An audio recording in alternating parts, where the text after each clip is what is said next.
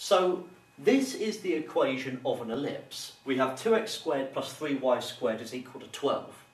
Now it's not in the format that we particularly like when we look at the equation of an ellipse. We want to try and make it so it's equal to 1. So what I'm going to do is I'm going to divide through by 12.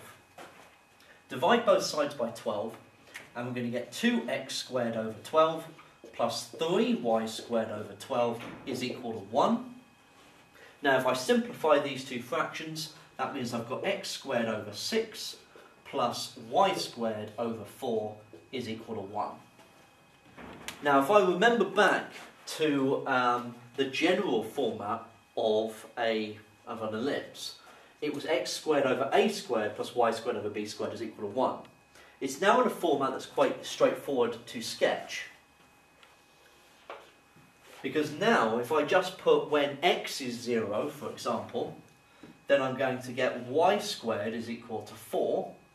So y is equal to plus or minus 2 when x is 0. Okay, so 0, 2 and minus 2. So there's 2 and there's minus 2. So when y is 0, I'm going to get x squared is equal to 6. So x is equal to plus or minus root 6. Okay, well that's 2 and a bit, okay, so it's a little bit wider here, because we've got root 6 and minus root 6. And so the ellipse, will look something like this.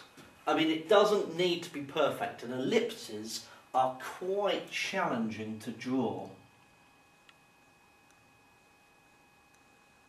Okay, so ellipses are quite challenging to draw, but just so long as you've got the correct form of shape and you've got the coordinates marked clearly, these aren't really too bad.